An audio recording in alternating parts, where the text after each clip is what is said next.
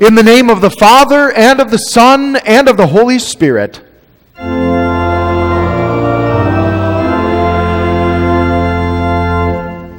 Beloved in the Lord, let us draw near with a true heart and confess our sins to God our Father, asking Him in the name of our Lord Jesus Christ to grant us forgiveness. Holy and merciful Father, I confess that I am by nature sinful, and that I have disobeyed you in my thoughts, words, and actions. I have done what is evil, and failed to do what is good. For this I deserve your punishment, both now and in eternity. But I am truly sorry for my sins, and trusting in my Savior, Jesus Christ, I pray, Lord, have mercy on me, a sinner.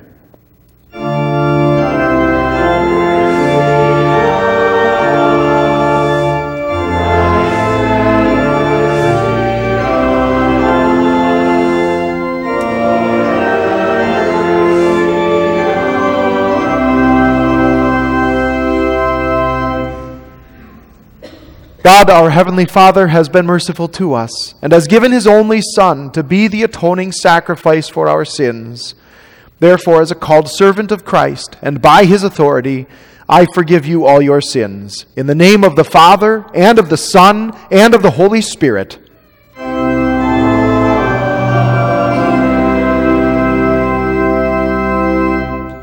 In the peace of forgiveness, let us praise the Lord.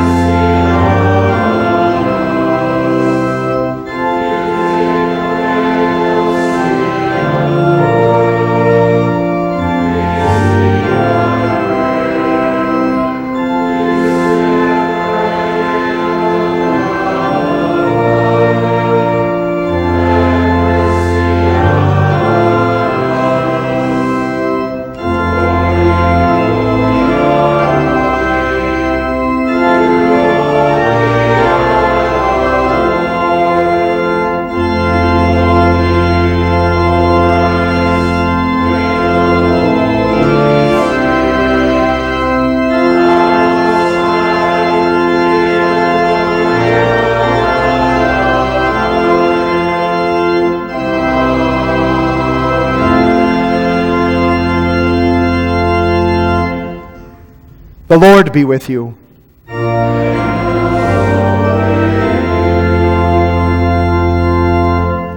Let us pray. Almighty God, look with favor on your humble servants and stretch out the right hand of your power to defend us against all our enemies, through Jesus Christ, your Son, our Lord, who lives and reigns with you and the Holy Spirit, one God, now and forever. Amen.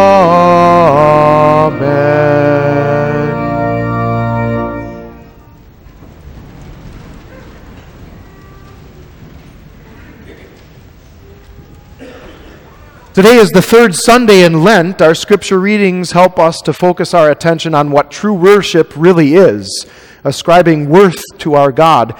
In the Old Testament lesson, we see the 10 commandments God gives us. This is our opportunity to show God what He's worth to us by obeying His commands. Our motive for doing that, of course, is that God is the one who has saved us. Exodus chapter 20, verses 1 through 17. Then God spoke all these words. I am the Lord, your God, who brought you out from the land of Egypt, where you were slaves. You shall have no other gods beside me. You shall not make any carved image for yourself, or a likeness of anything in heaven above, or on the earth below, or in the waters under the earth. Do not bow down to them, or be subservient to them, for I, the Lord your God, am a jealous God. I follow up on the guilt of the fathers with their children, their grandchildren, and their great-grandchildren, if they also hate me. But I show mercy to thousands who love me and keep my commandments. You shall not misuse the name of the Lord your God, for the Lord will not permit anyone who misuses his name to escape unpunished. Remember the Sabbath day by setting it apart as holy. 6 days you are to serve and do all your regular work, but the seventh day shall be a Sabbath rest to the Lord your God. Do not do any regular work, neither you, nor your sons or daughters, nor your male or female servants, nor your cattle, nor the alien who is residing inside your gates. For in 6 days the Lord made the heavens and the earth, the sea, and everything that is in them, but he rested on the seventh day. In this way the Lord blessed the seventh day and made it holy. Honor your father and your mother, so that you may spend many days on the land that the Lord your God is giving you. You shall not commit murder. You shall not commit adultery. You shall not steal. You shall not give false testimony against your neighbor. You shall not covet your neighbor's house. You shall not covet your neighbor's wife, his male servant, his female servant, his ox, his donkey, or anything else that belongs to your neighbor. This is the word of our God. Give your attention now to the grade school, grades 6 through 8, as they sing an anthem.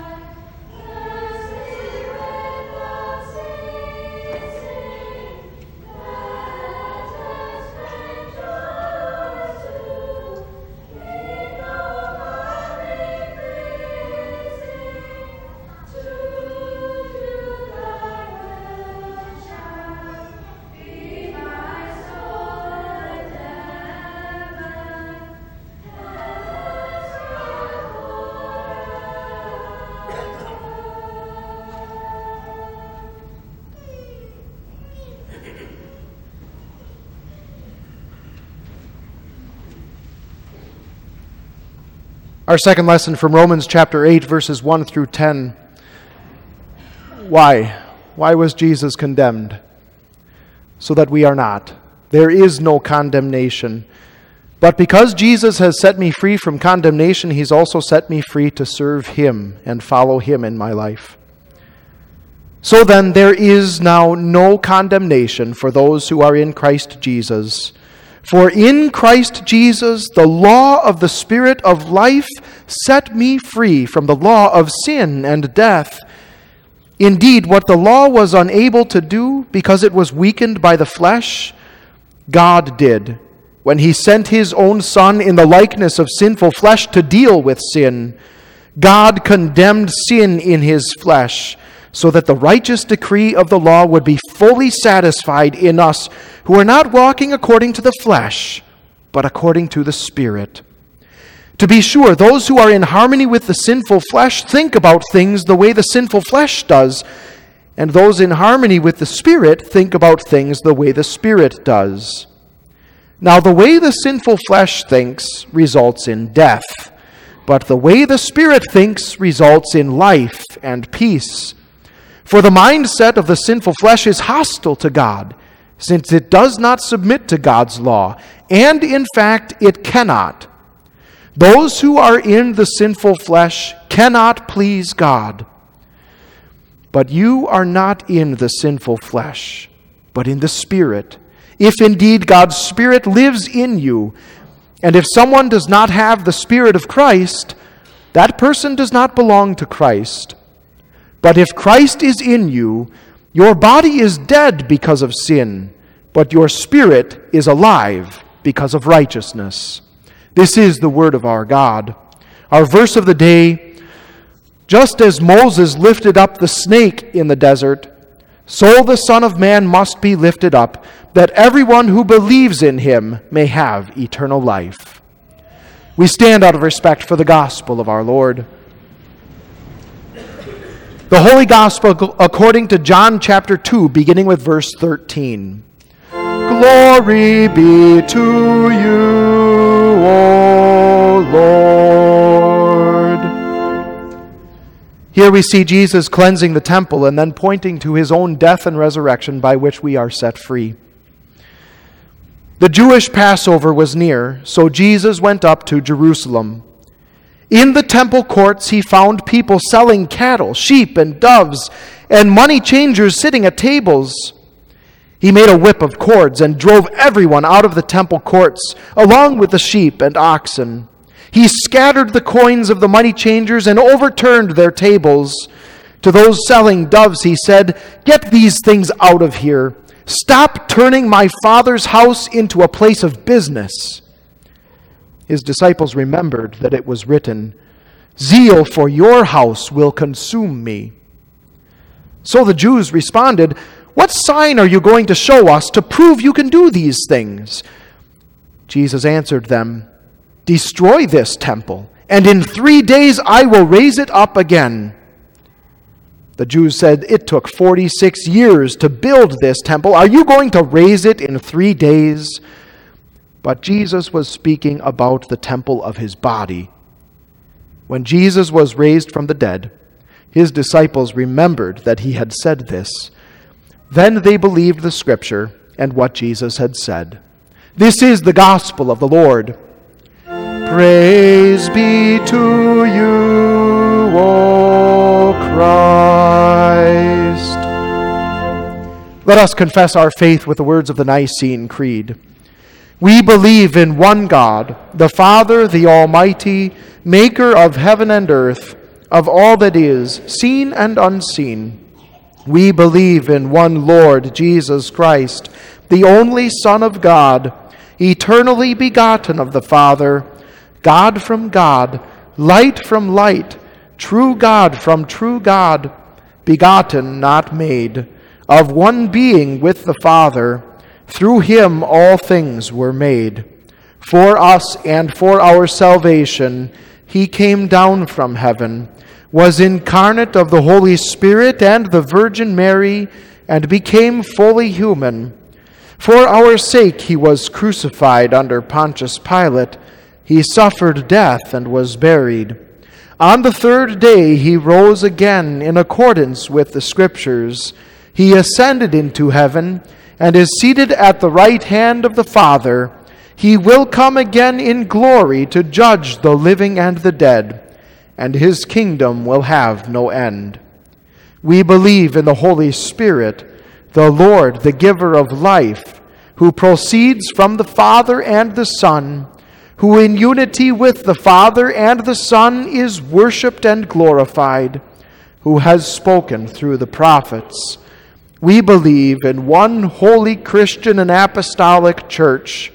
We acknowledge one baptism for the forgiveness of sins. We look for the resurrection of the dead and the life of the world to come. Amen.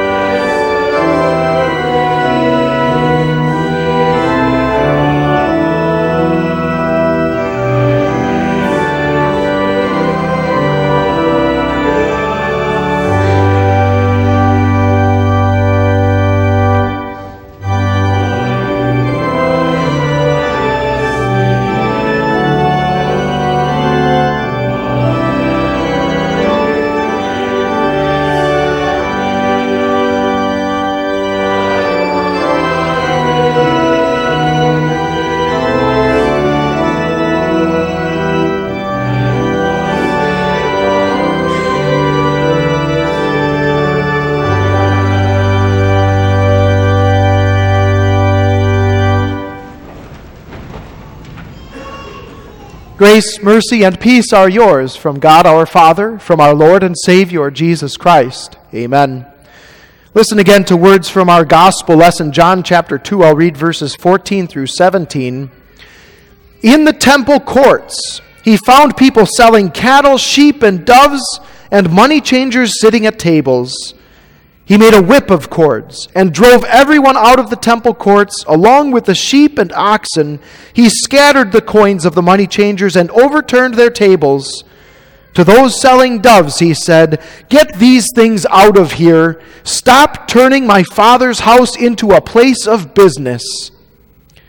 His disciples remembered that it was written, Zeal for your house will consume me. This is the word of our God. Let us pray. Lord, sanctify us in the truth. Your word is truth. Amen.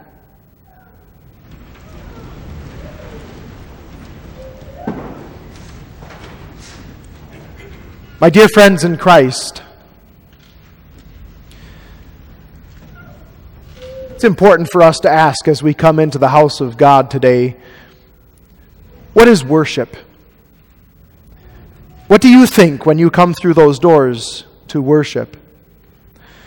The American Heritage Dictionary defines this verb to honor and love as a deity, or to regard with ardent or adoring esteem or devotion. The word worship comes from an Old English word which really means to ascribe worth to something. So I ask, as you come to worship, what is God worth to you? How much is He worth to you? In the Old Testament, the Israelites were given very specific orders, specific guidelines as to how they were to demonstrate how much God was worth to them. God's law gave them very specific directions. In these days, since the time of Christ, we've been given much more freedom.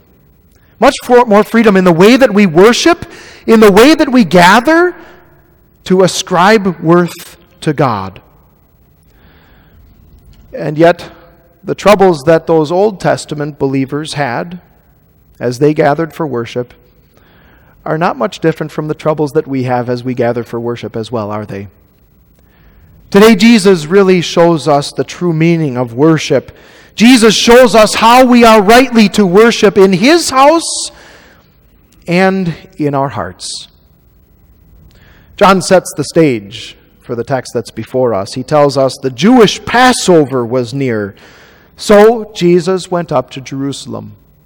This was the first Passover that took place after Jesus' public ministry had begun. And so naturally, Jesus, as a good Jew, went up to Jerusalem to celebrate this festival that God had given him to do. It's helpful to remember the context of this Passover celebration, particularly what it was supposed to mean for those Jews who were supposed to gather there at that temple to celebrate this festival. You see, the festival of the Passover was when the Jews were gathering to commemorate how God had delivered them from slavery out of Egypt. When they were slaves in Egypt, God sent 10 plagues to the nation of Egypt. And by that, they were led to let Israel go free. You remember, it was 9 times that Pharaoh denied that request. But finally, in this final act, on that first Passover, Egypt would let them go. But it was more than just deliverance from slavery in Egypt that God provided those Israelites in that first Passover. You recall also how that 10th plague came. It was a plague of death. Death to all the firstborn. And not just to those of Egypt. It would have come upon all of the people in Israel too. Every child of Israel, the firstborn male in every house, would have perished. But for the blood of the Lamb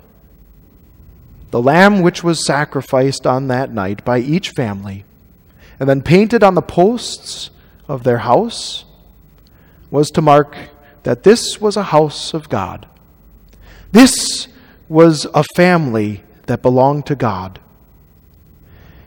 And there that night at that Passover, God delivered those Israelites not just from slavery in Egypt, He delivered them from the angel of death. Freedom from slavery. Deliverance from death. That was what Passover was about. And every year as Israel gathered at the temple, they were to ascribe worth to God, who was their deliverer, who was their Savior. They were to worship God and to praise Him for delivering Him from their enemies, both physical and spiritual. On this day that Jesus went into the temple to praise God for deliverance, He found nothing but distractions. The focus of the Israelites had been turned from worship and praise of God who delivers and who saves to the buzz of business in the worship life of the Israelites. John tells us in the temple courts he found people selling cattle, sheep, and doves, and money changers sitting at tables. The lives of these people who were gathering to worship, to ascribe worth to God who saves, they were consumed with worldly business affairs. Not only were they failing to keep a proper focus on the worship of God, but they were preventing anyone else who was coming from far away to worship God, preventing them from focusing on what it was really all about: the God who delivers, the God who saves. This problem of mismotivated and unfocused worship was nothing new for Israel. Even in the Old Testament, God time and time again rebuked Israel even for bringing sacrifices to them. He rebuked them because though they would go through the motions and do the actions, they did not value God at all with their hearts. They did not ascribe God the worth that was due Him for giving them deliverance and giving them salvation. The worship life of Israel had long since degenerated into going through the motions, failing to see and ascribe honor, praise, thanks to the God who saves, which was the whole purpose of worship. Their worship had become a detestable sin to God. So Jesus, as He came into that temple that day, the first time He entered the temple for Passover to worship God, His heart was filled with zeal for the worship of God and for the honor that was due to God, which was entirely lacking. And He sought to turn those people's hearts back to the focus where it belonged. "Get these things out of here," He said. "Stop turning my Father's house into a place of business." Stop turning, He said. This was a habitual sin that they were committing.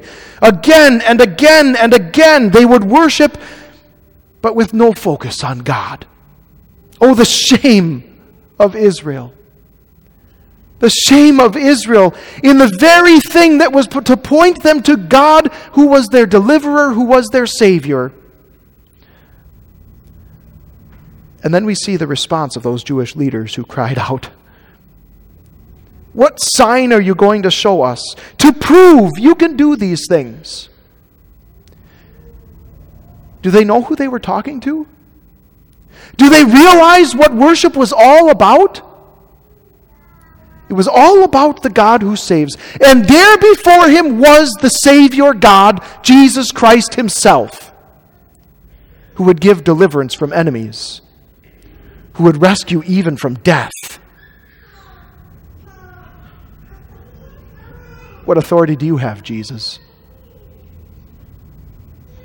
Here we see the fullness of their true spiritual blindness.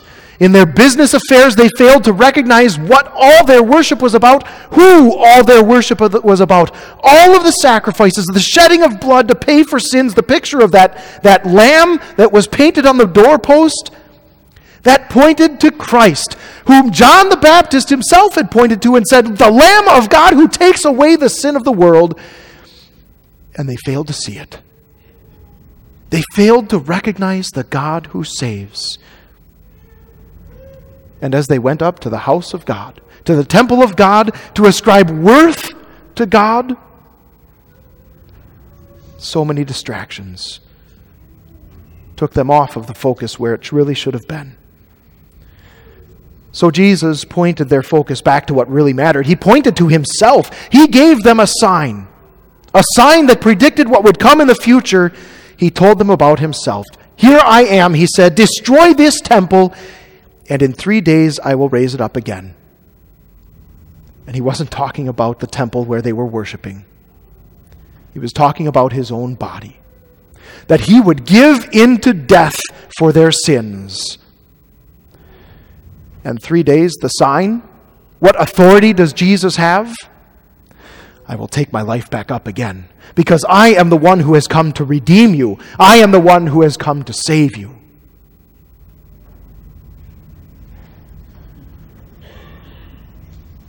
Well, dear friends, what would God say about our worship as we come here to St. Paul's today? Would he be distracted by prideful people who think that they have more to offer to God than what God has to offer to them? We come to hear songs of praise, and we think that these are truly what is worth to God. We come to raise our own voices, thinking that we have more to offer to God than what he has to offer to us. Our focus in worship is so quickly turned away from God, where it should be, who saves us, who redeems us, who takes our sins away, that everything that we offer is but sin and tainted with guilt. But that Jesus is the one who has come to save us, to purify us, to make everything that we give to him beautiful and whole and perfect and right. Would he be disappointed to see what's truly in our heart when we drop those offerings in the plate? Because we're thinking that we have to give to meet some financial goal. Because we think that we have to give because God needs what we have to offer. Because we're giving what we think God is worth. Would he be crushed to see worshipers coming without knowing what they have actually come to do, come to see? Would he be ashamed to see called workers, pastors, teachers, who view this great privilege of sharing Christ with people as but an occupation? Would he be ashamed of parishioners who come to be entertained instead of edified? Who come to find a social connection instead of a connection to Jesus Christ? This is what Jesus says to you. Your misguided worship practices, your failure to ascribe honor to God, your misdirected attention on the business of life. This is why I have come. This is why I have been zealous for my Father's house, because you were not. That is why I have obeyed the law and went to Jerusalem to glorify God at the Passover, because you did not. This is why this temple is destroyed, so that you are not.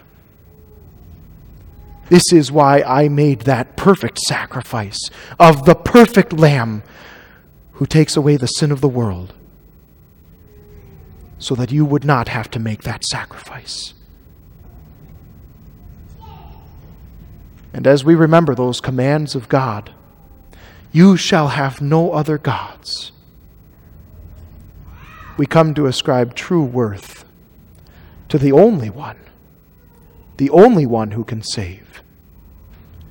And as we come to God's house, we rejoice that salvation he has brought to us, that deliverance from death, that freedom from sin he gives us.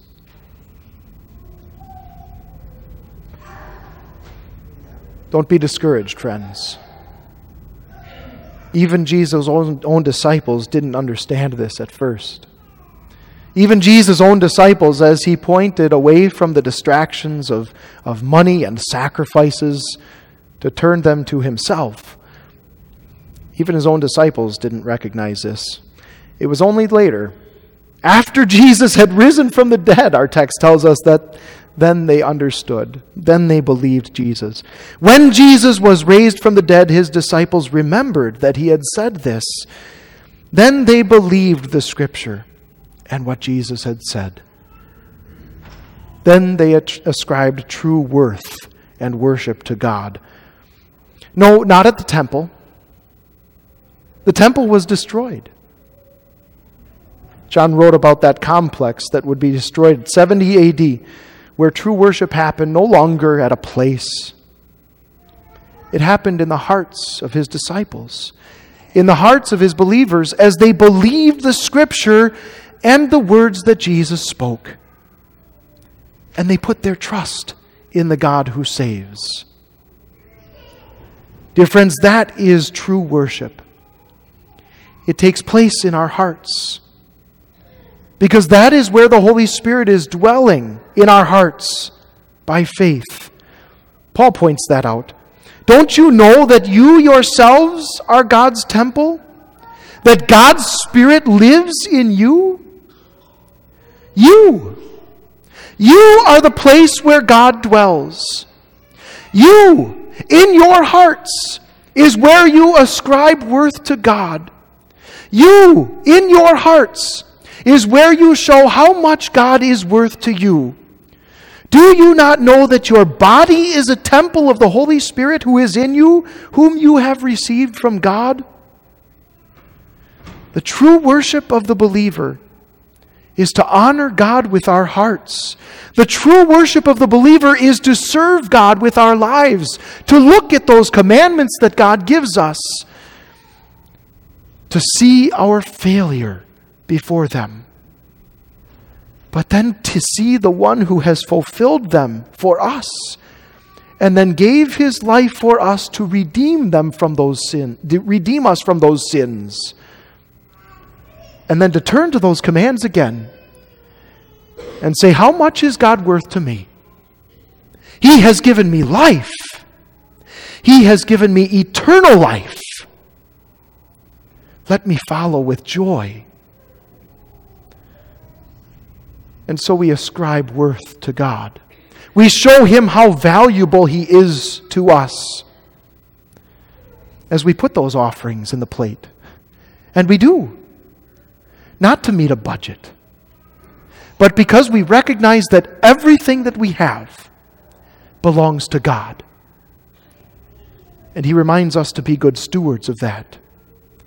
And that means offering our gifts to him in thanksgiving to him for what he's done for us. And we come and we sing our beautiful songs, not because he needs them, but because he delights to know what is truly in our hearts. That Jesus was crucified for us. That we are set free from our sins. God doesn't need our money. God doesn't need our songs. God doesn't need our weekly worship. But, dear friends, he treasures it. And he delights in it. And he rejoices in it. Because they are reflections of the faith that is in your heart. Of the true belief. Knowing his word. Putting your trust in his word.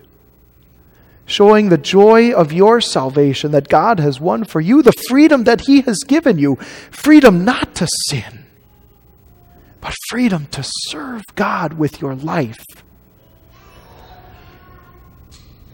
What is true worship? It's not empty sacrifices or cold and thankless hearts. Jesus teaches us true worship.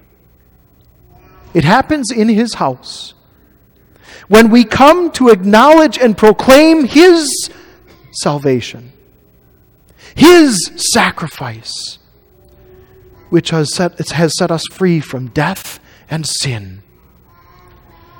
And true worship happens in our hearts when we're moved with joy to share that love that Christ has for us with our offerings, with our songs, with our lives of service to Him. God bless us as we continue to worship God.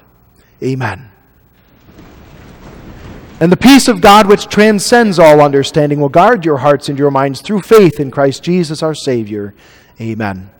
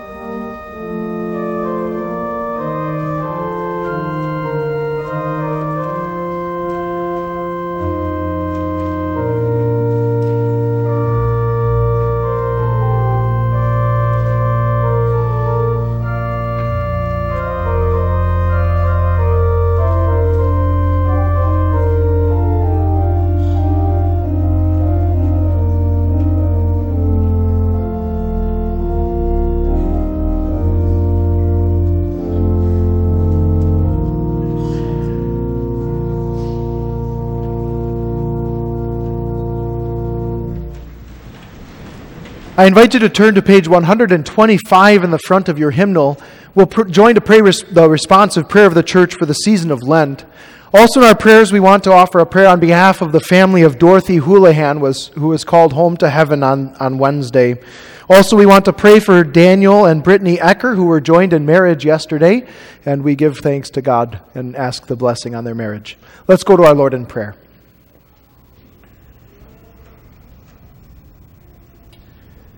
Heavenly Father, you loved the world and gave your Son to liberate us from sin and death by his obedient death on the cross.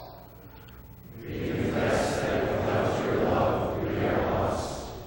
Lord of the Church, we thank you for the treasure of the gospel. By your Spirit, keep our eyes fixed on Jesus, the author and perfecter of our faith.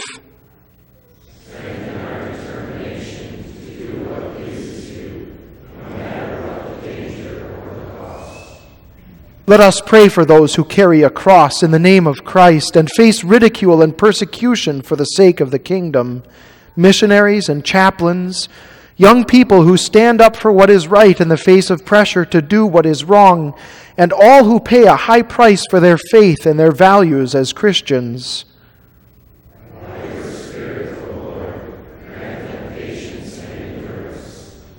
Let us pray for those who carry heavy burdens in life, the sick and the chronically ill, the depressed and the lonely, those torn by conflict in personal relationships, those victimized by war and injustice, and all who face the terrors of life with a heavy heart.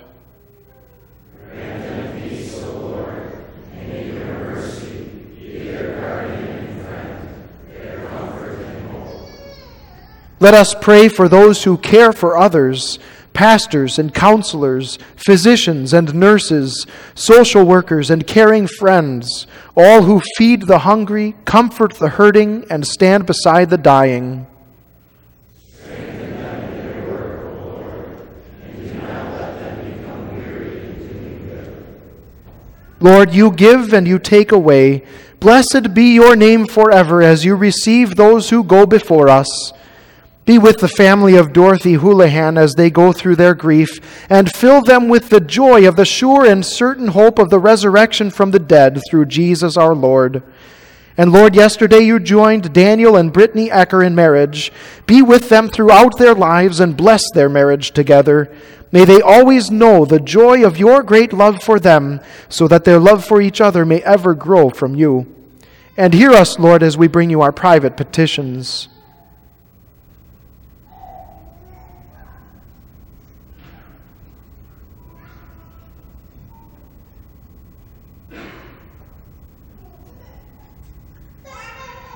Help us run with perseverance the race marked out for us. Keep us faithful even to the point of death, that we may receive the crown of life through Jesus Christ our Lord, who also taught us to pray. Our Father in heaven, hallowed be your name. Your kingdom come. Your will be done on earth as in heaven.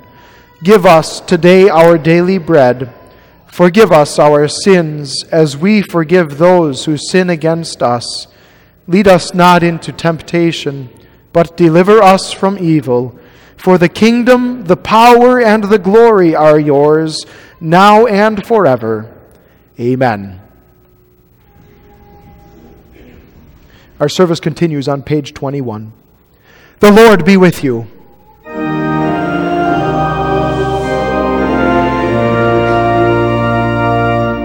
Lift up your hearts.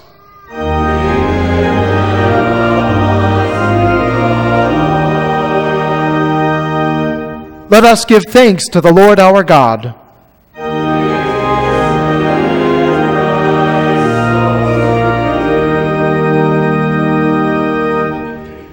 It is truly good and right that we should at all times and in all places give you thanks, O Lord, Holy Father, Almighty and everlasting God, through Jesus Christ our Lord, who brought the gift of salvation to all people by his death on the tree of the cross, so that the devil who overcame us by a tree would in turn by a tree be overcome.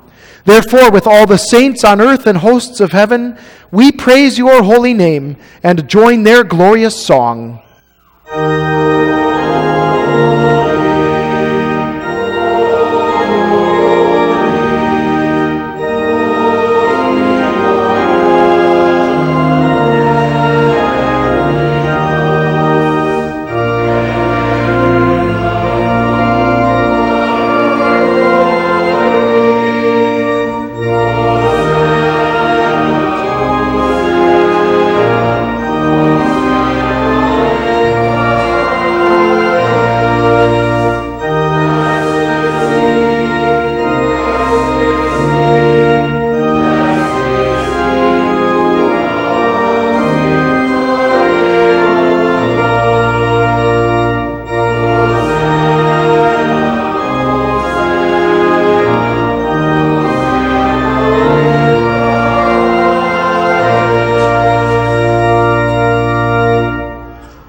Our Lord Jesus Christ, on the night he was betrayed, took bread, and when he had given thanks, he broke it and gave it to his disciples, saying, "Take and eat. This is my body, which is given for you. Do this in remembrance of me."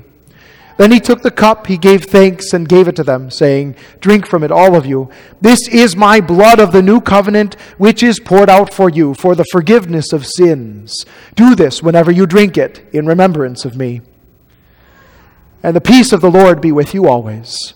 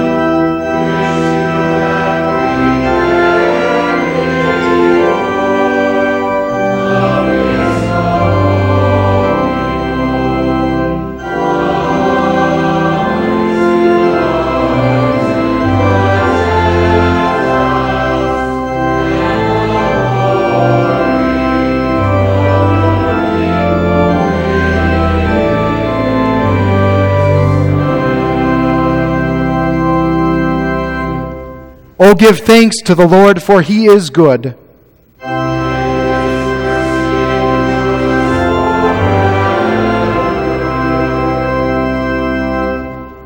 O God the Father, source of all goodness, in your loving kindness you sent your Son to share our humanity. We thank you that through him you have given us pardon and peace in this sacrament. We also pray that you will not forsake us, but will rule our hearts and minds by your Holy Spirit, so that we willingly serve you day after day, through Jesus Christ our Lord, who lives and reigns with you and the Holy Spirit, one God, now and forever.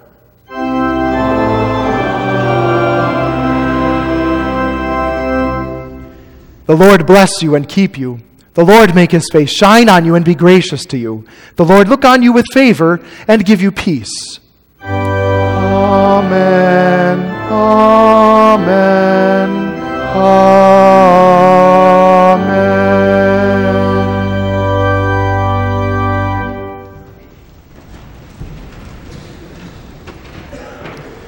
Good morning. Welcome to all of you, and especially to our visitors. Happy to have you worship with us. Just a few announcements. Next week we have the church, the PTG picnic, but also time changes, and the clocks move forward before on Saturday night. So if you don't do that, you'll be an hour late. So make sure to remember to turn your clocks forward. Also, a couple call information and announcements to make. First of all, our principal, Mr. Needham, has received a call to serve as principal and 7th and 8th grade teacher at First German in Manitowoc, Wisconsin. So as he deliberates the call, certainly keep him, his family in your prayers, and he may look to you to give any advice or counsel as he deliberates, and certainly we're happy and blessed to have him serving here. So give him some encouragement as he deliberates. Also, we have a letter from Pastor Fricke. Dear members of St. Paul's Lutheran Church, greetings in the name of our risen Savior. After prayerful consideration and seeking the advice of dozens of our brothers and sisters in Christ, I have decided to return the call you extended to me. Serving in the public ministry is certainly a privilege afforded by God's grace. I thank you and our Lord for the opportunity to consider where I can best serve him at this time. I will continue to keep your ministry in my prayers and ask the Lord of the church to send you a pastor soon. In our Lord's service, Pastor Joseph Fricke. So in light of that, we'll have another call meeting, this one coming up Monday, March 12th at 7 o'clock at the school. Another call meeting on March 12th.